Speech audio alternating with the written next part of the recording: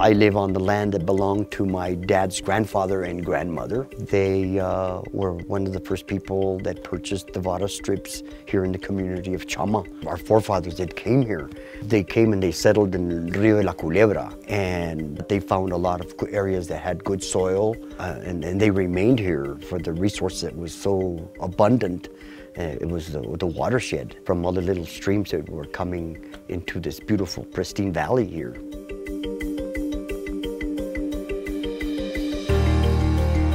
When we, as descendants of these forefathers that came and settled here, have continued to use up the resource that is available to our lands.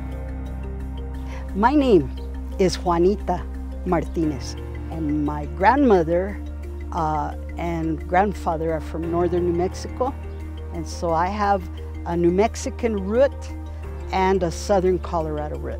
This area, we've been here for over 100 years, my family, 150 years. You know, this is home, and you can't find this anywhere else. This community is so connected to the land and water. Really, the people and place are inseparable.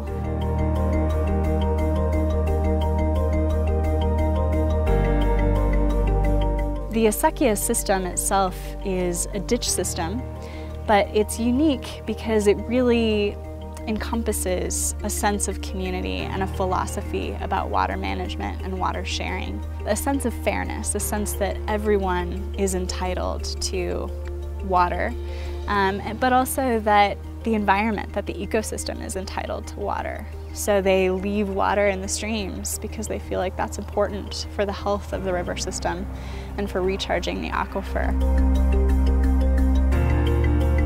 We have 62 parciantes.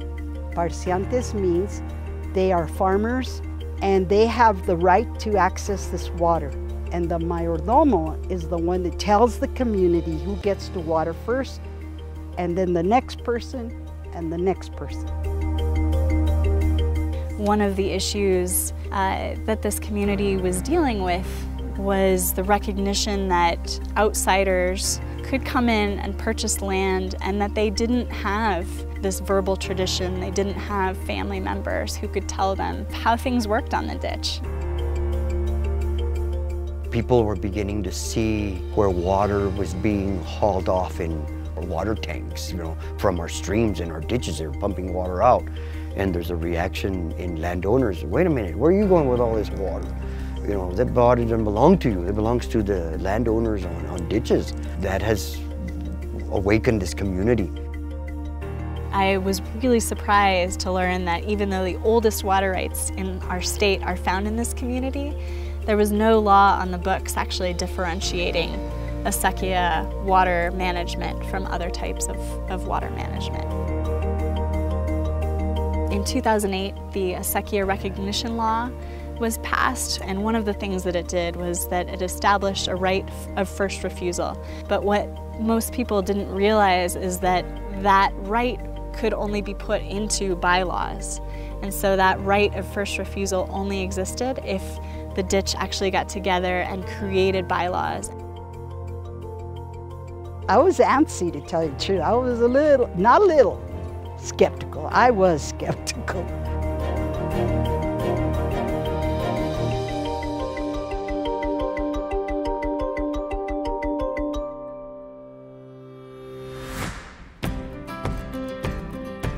Early on, even though they had the reluctance to look into this idea of bylaws, they chose to continue to explore it. Over a 4-year period, they brought all of the members of their Acequia on board.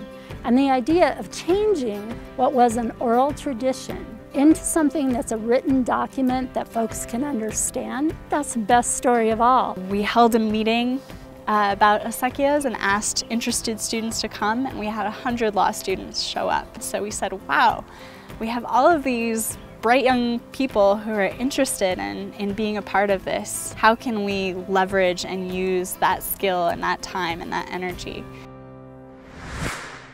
We're not where we used to be.